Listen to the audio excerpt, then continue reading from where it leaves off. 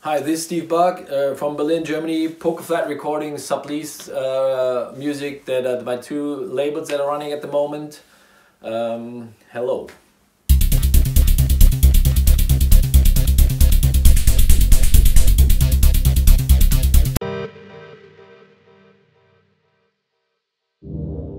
In the culture, the nightlife culture, that probably a lot of kids, even their parents, had been already going out to house music and listen to this kind of music, and back then it was just brand new, and it was something that was it was a very small scene, and I think that's what made it very special back in the days, for me at least. I felt like very at home in these clubs, and it was the first time I heard a DJ mixing tracks into each other without like having a break and playing the next cheesy pop record or funk record or whatever.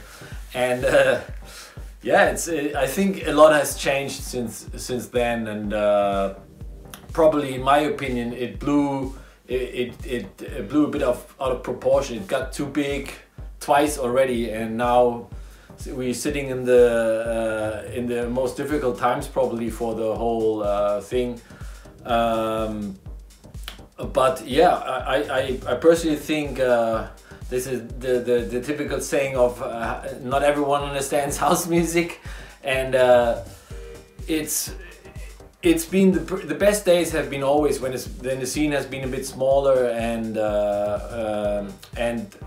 when you had the feeling that people that were coming to the clubs really understood what was happening, and sometimes these days, because it became so I don't want to say overground, but it became such a big part of the pop culture that I think you attract a lot of people that don't really are interested so much in the music. They're interested in seeing like a big name DJ or something, but the music is just secondary, and that's something back then. The music, at least for me, and I think a lot of people in the club, has been the first thing, and then but also it was mostly gay clubs, at least in Hamburg where I went to. So the atmosphere was quite different. A lot of people went there because they found their own space to be who they were, and today it's very difficult in that type of aspect as well, because now it's all, you know, like clubs for everyone, which is a great thing. So it's not like really a small niche anymore. It's like a really big thing.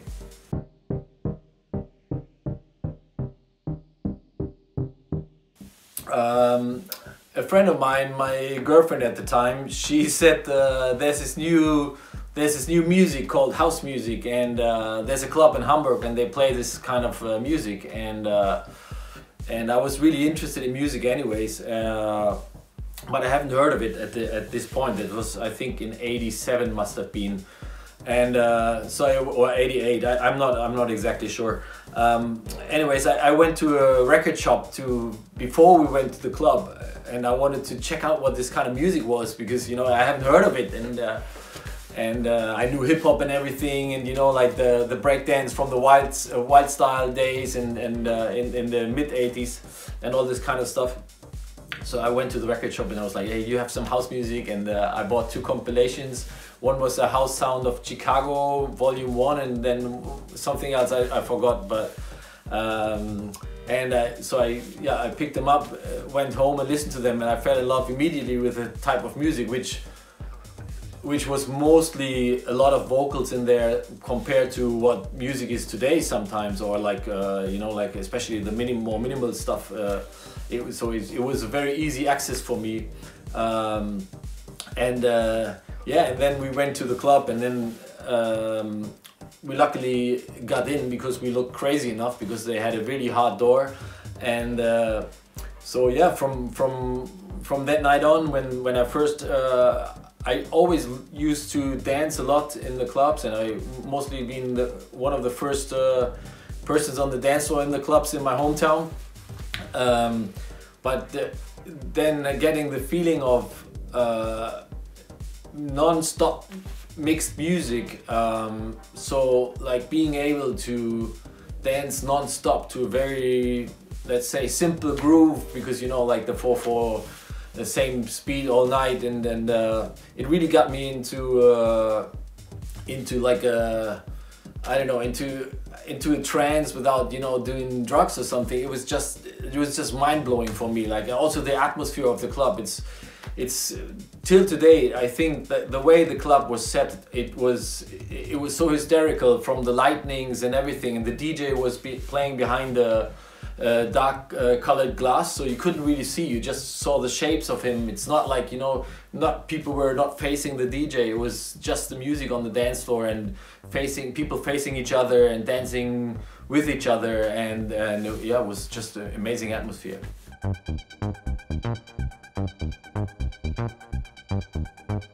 Yeah, I think first of all, what you said, that they no one really wants to spend the time or invests the time in becoming or getting to a point, and they don't see the steps that it takes to get to a point, and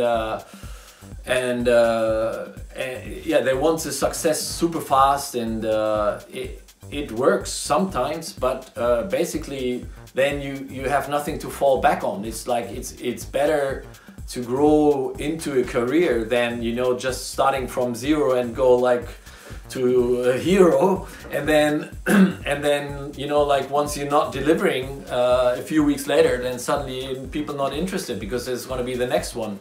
So to build like a real fan base, I think it takes years, it takes time, and it's probably better for the long run.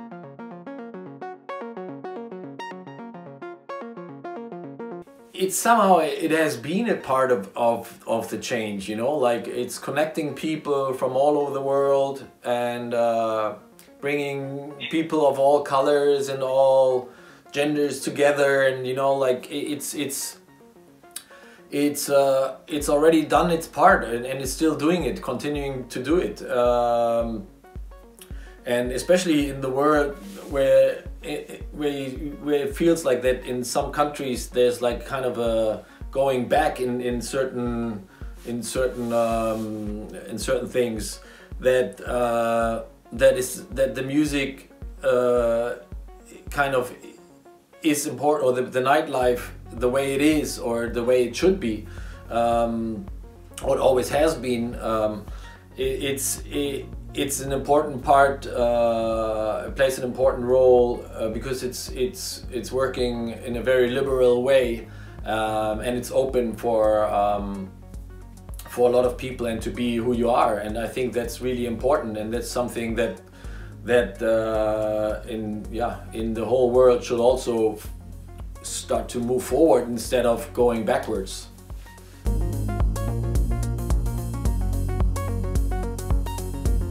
I mean, for a lot of bigger artists, I think it's not that they're easily at the edge of, you know, like survival, but like for a lot of other people in this business, the light guys, I mean, I don't know, I could name hundreds of jobs, but it's gonna take all day. But so yeah, all the smaller jobs in there, or even like younger artists, or like smaller artists who just recently broke through or whatever, it's just for them, like to survive. It's like if it's like they're probably not the ones that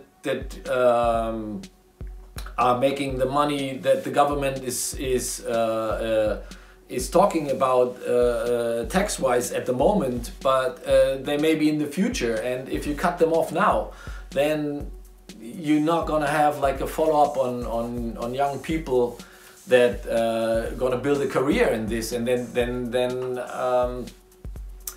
they're not gonna be able to pay taxes as well. So they kind of killing a whole industry, saying it's not important to anyone, but it's a big industry and it's important to a lot of people, and it's creating a lot of jobs. It's been creating a lot of jobs, and these jobs are worth saving. I'm pretty sure. There's There's this fun video from Goldie, I'm sure you have seen it as well, which kind of explains the situation quite well for the artist side. Like for me, like I'm next year I'm in this for 30 years, and it's really like having someone tell you that your job is not really worse, you know, like doing it, and you should retrain. I mean, come on, after 30 years I spent such a long way on getting where I am, and spending a lot of money also on equipment, on taxes,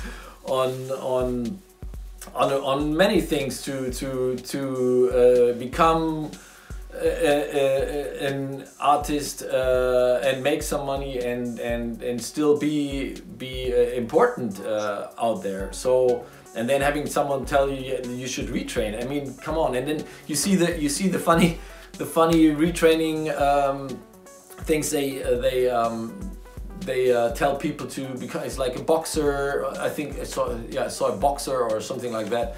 Like who's gonna make money as a boxer in the next years? Like, is this a job worth taking on?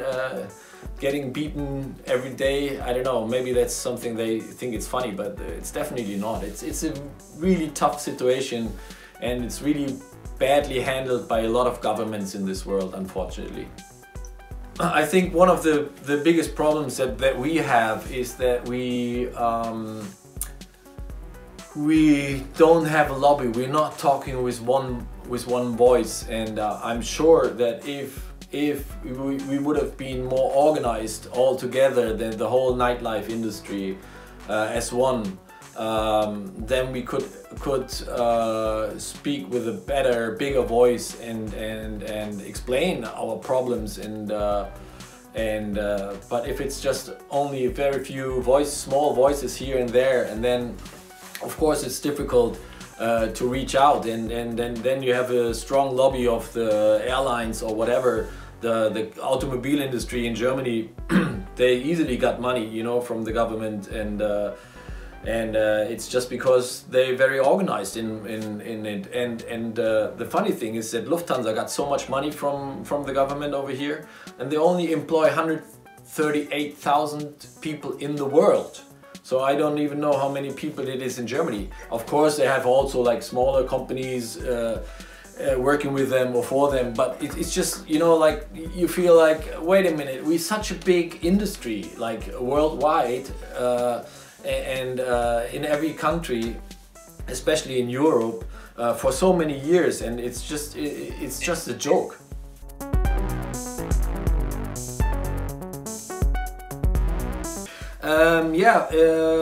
The 50th release of Rotary Cocktail with You and Me, as you mentioned, it just came out.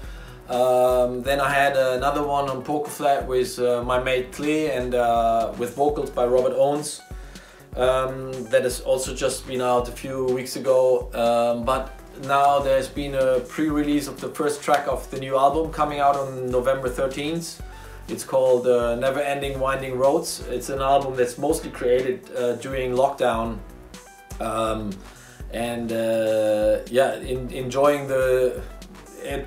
enjoying having extra time to be in the studio and being able to write music in one piece instead of, you know, having the breaks every weekend in between, Apart from this, there's also a new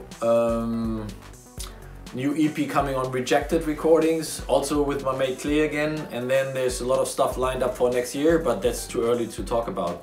I've been definitely busy in the studio and I've been really enjoying it, but it would be great to tour again at one point, and, you know, see people and be on the dance floor and be involved in the whole thing, but fingers crossed. It would be great to see, you know, like most of the clubs getting through this somehow, and it's really sad to see clubs go, especially, you know, like clubs you played, you have like a stronger relationship with and stuff like that, of course, than clubs you have never played, but still it's just seeing clubs die because of of governments don't understand our business. It's just a terrible thing to watch, and I really hope for all of us that there's a lot of what has been before, it will still be around afterwards, and artist-wise, a lot of people that, you know, like work in the nightlife and clubs as well, you know, like it's important.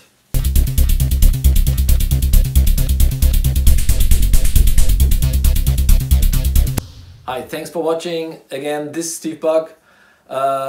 You've been watching the Behind the Headphones from the Random Rave project.